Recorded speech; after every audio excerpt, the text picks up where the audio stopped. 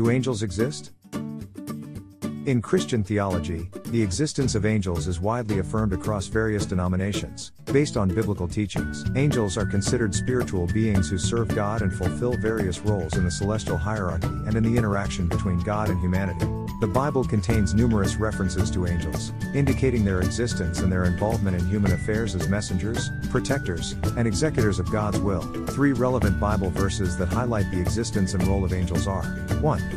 Hebrews 1:14, ESV, "Are they not all ministering spirits sent out to serve for the sake of those who are to inherit salvation?"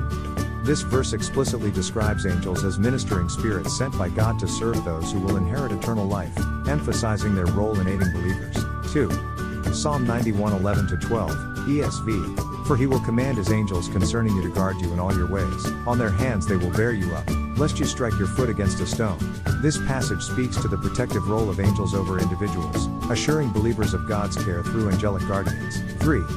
Luke 2:13-14, ESV, "And suddenly there was with the angel a multitude of the heavenly host praising God and saying, Glory to God in the highest, and on earth peace among those with whom he is pleased."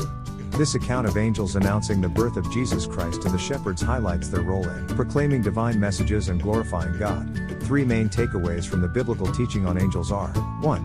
Angels as God's messengers and servants. Angels serve God and carry out his orders, including delivering messages to individuals, as seen in numerous biblical narratives. 2. Angelic protection.